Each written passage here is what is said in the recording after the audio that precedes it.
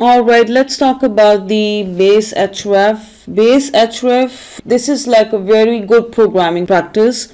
If you have a website where sometimes you have links that get broken, which means that sometimes you create links that are no longer valid or viable. For example, the website that you link for, especially with the absolute links, the website that you are trying to link to your web page no longer exists, or it's done for repairment, or anything could happen, and the server could be down and stuff like that. So what happens is, one of the worst things that you can have the user experience while they're on your website is they experience a broken link and they see the 404 page, which is not a good idea at all. Okay, it is a very bad idea.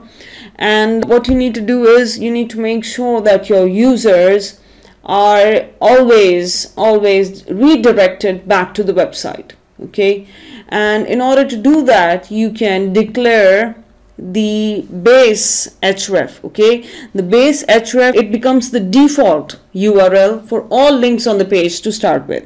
Okay, by default means that if the link is not overridden, which means if you define the code, the following code here.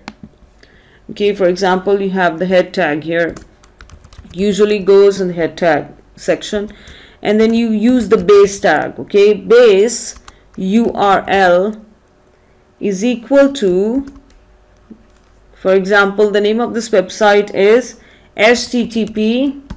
Okay, once I launch it to a web hosting company, I purchase a website address, and once I purchase website address, I can use it like this: greeneventmanagers.com.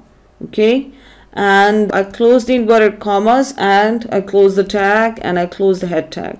This particular declaration is called base URL declaration, which means that if my website has any link, okay, the default address or the default URL for that link is this one: http greeneventmanagers.com. okay, which means that if any link is broken, is not working, I want you to bring the users back to this page.